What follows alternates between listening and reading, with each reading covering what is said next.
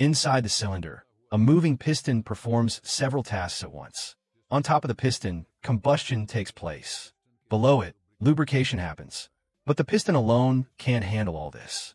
That's where piston rings come in. These rings are essential in any engine.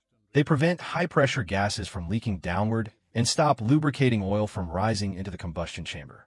In other words, they act like a seal between the top and bottom halves of the engine. In a four-stroke engine, the piston typically has three rings. The top ring blocks combustion gases. The compressor ring, right below it, traps any leftover gases that escape past the top. And at the bottom, the oil control ring spreads oil evenly around the piston to reduce friction, while also keeping extra oil from entering the combustion chamber. Each ring plays a critical role in engine efficiency and durability. But here's something interesting. Two-stroke engine pistons don't need all three rings. One of them is missing. So tell me, backhand index pointing right, which piston ring do you think is not present in a two-stroke engine? Drop your answer in the comments below.